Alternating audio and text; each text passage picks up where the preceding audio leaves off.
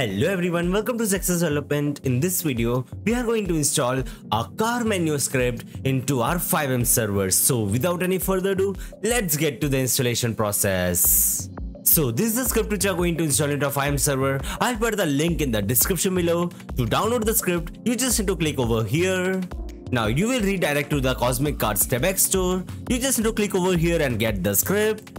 After downloading it, we just need to extract the file into our FiveM resource folder. So I'll be extracting it over here, just like this. Now open the file, go to config.lua. From here you can configure your whole script. Over here you have to set the framework which you are using. In my case, I'll be using QBCore framework. So I'll be copying this name from here and replacing it over here, just like this.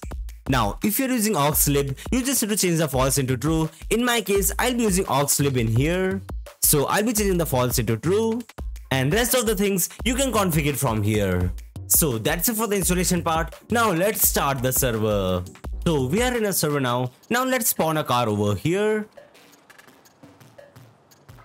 Now let's toggle the car menu. For that, we just need to press Z from our keybinds. So as you can see over here, this is our car menu. So let's check all the functions of our vehicle.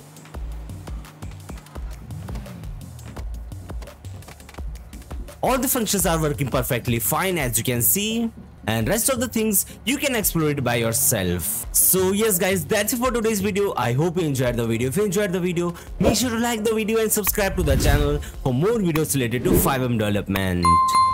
Goodbye.